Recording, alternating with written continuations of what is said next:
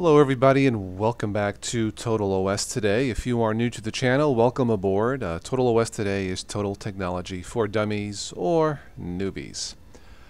Well, we are going to take a look at a Linux distribution with the punny name, as it says here, a funny name. It's Fuduntu, F-U-D-U-N-T-U, Fuduntu. Sounds like a piece of cheese, doesn't it? I'll take a slice of Fuduntu with some Parmesan. Alright, moving along. This really is a Linux distribution that I think might be geared for new users, maybe wanting to try something different, or maybe as a dual boot with Windows 7. This uses the classic, what I call the classic Linux or the classic Gnome 2 desktop interface. And we will take a quick look at this, and you may want to, like I said, consider this as a replacement or as an alternative to your Windows PC. So as you see here, it says, welcome to Fuduntu. This is version 2013.1, punny name, serious distro.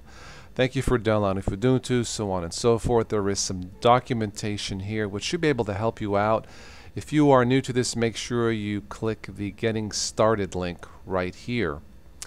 Now I'm running this inside a virtual machine, so disregard the top panel bar here.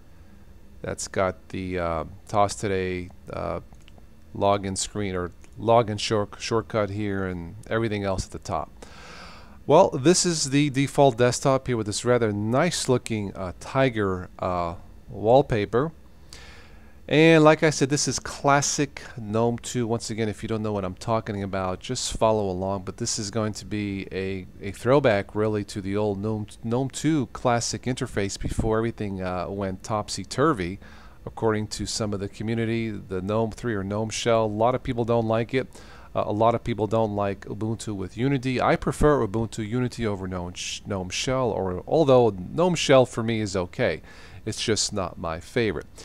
But you can right click with this and you have some options here as you would in Windows 7, and the ability to change background wallpaper, and there should be quite a few here as they pop up. Let me just scroll down here, and there are quite a few. This one here with the sunset looks nice, of course the tiger, and so on and so forth. You have different themes, a nice selection here, and the ability to change the fonts. What I do like about this is a shortcut here that says get more themes online. So if you're a newbie or a dummy, this is perfect for you to add to your customization of Linux. We have something at the bottom, a dock. I believe this is the Cairo dock with the very nice preview panes here as I scroll along. And I noticed that VLC is installed by default. VLC is a terrific media player for both Windows and Linux. I'm glad that's in here. This should play any kind of video and audio file. And of course you can customize this dock if you want to add Cairo dock. There are some other configuration options here. Behavior, appearance, add-ons, and themes. Alright, I'll just leave it to the default setting just to keep this review simple. Okay, it says here this is the simple configuration panel of Cairo dock. Okay, moving right along, we have of course the time and the date, my internet, the volume. I believe with this you have the ability, yes, the ability to right click and add applets to the panel, which is missing in Gnome Shell or Gnome 3 and the Unity desktop. This is what I love about the old style Gnome 2. It's a simplicity and functionality. You can add anything to this that you want to. Let's see, what shall we add here? Oh, let's just add the logout. Add that. And there you have it. You can click that. I do not want to log out of the system now, but you can right click and move this such as I am now. Again, it's very customizable. I'll just leave it there for now. Starting from the left, we have accessories. Now I will maybe pick a highlight of each one here. There are many pieces of software installed in this for newbies. Oh, we have a calculator. Nothing really sticks out here. Graphics. The GIMP is an excellent photo editing program. Internet, Chromium web browser, excellent, installed by default. Office, we have LibreOffice. This seems to be not the full functioning LibreOffice, but it really doesn't matter if you're into typing a lot of stuff, writing a lot of stuff. This should be enough. Sound and video, we have again VLC, excellent media player, system tools. Let's see, the one thing that sticks out here, by the way, let's see how much RAM this is using. Wow, very lightweight, about 184 megabytes of RAM, very nice. Alright, getting back to here, the system tools, the one thing that sticks out here, Aliris, it says a simple installer in Gnome Tweaker. I think I did a review of this a while back. Let me get out of this. This is similar, let me think for a second, similar to a program called Ubuntu Tweak, where this gives you the ability to use a systemized shortcuts to tweak your system. This you can go from I'm just going to go left to right to keep it simple. Information about your PC, system settings, and you have a drop menu here, menu, submenu, install software. And it's asking me to download, not at this time. And you have the ability to install software based on categories, it would appear, repositories, cleanup, so on and so forth. I think you get the picture here, but yes, this is a very nice tweaker for your operating system. Well, let me just get out of this and keep on going. Yes, I would like to exit. Now I noticed so far, excuse me, this is not running slow, crashing, giving me any kind of glitches whatsoever. It's extremely stable, even in a virtual environment. Let's go to Places, of course, the home folder. I believe this uses Nautilus, I'm not mistaken. Yes, Nautilus Elementary 2.32.2. Very simple. You can change how this looks, by the way, if you go to, let's see, Preferences here. And we can switch from icon view to list view. And will it not let me? Maybe it doesn't do it in a live environment. Let me try something else here. Compact view maybe. And let's see if we can change the size. Okay, it changed the size of the icons. Alright, looks like it would allow me to do that. Let me see if I click here. Does anything? There we go. That's what I was looking for. Okay, I think you get the picture here. We'll leave it back to the default icon view, just a little bit smaller. Alright, moving along. Yeah, I think you get the picture here. Your other folders here, documents, music, pictures, and of course this is running off the I just downloaded this running off the virtual machine. I don't have anything installed in this. Let's go to System, Preferences. Let's see what sticks out here. Desktop effects. Yeah, let's take a look at that. What do we have here?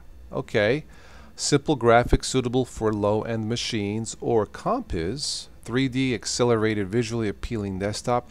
If you're going to click this, I'd strongly recommend that you have a dual-core machine with a decent video card. Alright, going back to System Administration. Let's see what sticks out here. Well, if I was a newbie, I would probably add remove software. This is where you will have the ability to download extra packages or extra software. So for example, if I wanted to install the media player, let's say Banshee, I can type that in, find, and there we have it. Easily import, manage, and play selection from your music collection, and some extensions. Can't speak tonight. Also, I don't know if this is based off of partly based off Fedora and Ubuntu, but I believe it uses the RPM package. So I don't know if this has a software center such as what you would see in the Ubuntu Software Center. I think that would be a little bit more helpful for newbies. All right, let me get out of this. Let's see, we saw add remove software. What else sticks out here? Software update, getting information. And really, when you install any kind of Linux-based system, make sure you update your system first. You may have to reboot once usually, and that should get you fully going on your new operating system. Okay, well, this is still getting information, and like I said, I'm running this in a virtual machine, so I really don't have to download any updates. I just wanted you to see how this would work. You have the icon here to install to the hard drive, which I double-clicked it, but I will not be installing it.